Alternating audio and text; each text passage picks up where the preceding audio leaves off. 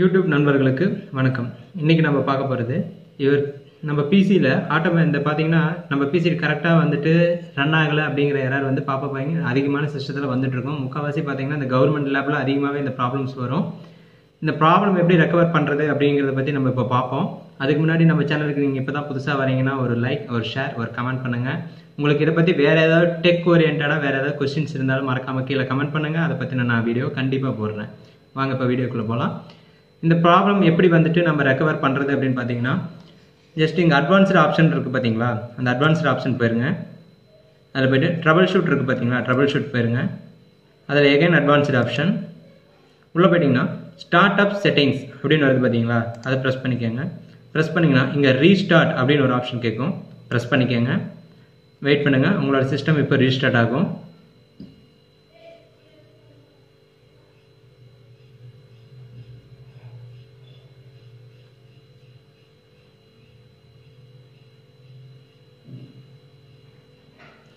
இப்போ பார்த்தீங்கன்னா press A number to choose from the options below அப்படின்னு சொல்லிட்டு ஒரு ஆப்ஷன் வந்திருக்கும்.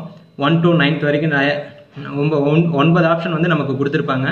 அதில் பார்த்தீங்க அப்படின்னா 7th ஆப்ஷன் பாருங்கள், டிசபிள் டிரைவர் சிக்னேச்சர் என்ஃபோர்ஸ்மெண்ட் அப்படின்ட்டு ஒரு ஆப்ஷன் இருக்கும்.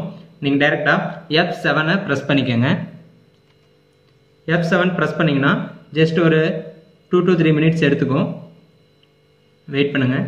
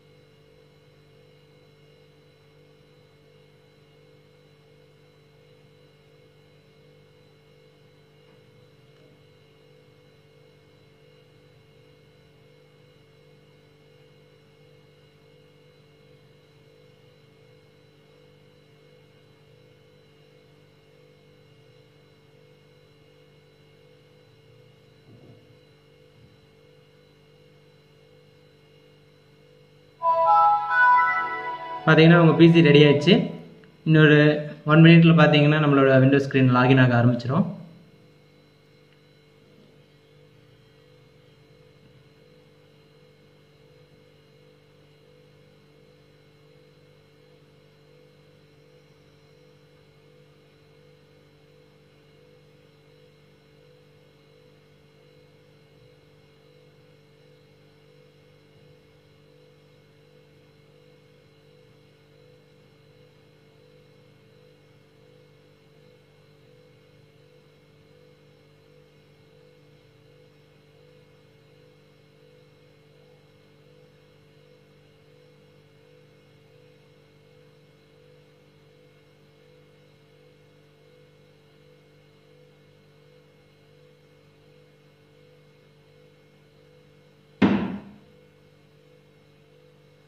அவ்வளோதான் ஃப்ரெண்ட்ஸ்.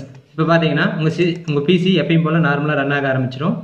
நீங்கள் யூஸ் பண்ண ஆரம்பிச்சிடலாம். இந்த ப்ராப்ளம் எகைன் ரிப்பீட் ஆகிட்டே இருந்துச்சு அப்படின்னு சொல்லி பார்த்தீங்கன்னா ஜஸ்ட் நீங்கள் வந்து ஓஎஸ் கூட மாற்றிக்கலாம். ஓஎஸ் மாற்றினீங்கன்னா இன்னும் கொஞ்சம் பெட்டர் ரிசல்ட் கிடைக்கும்.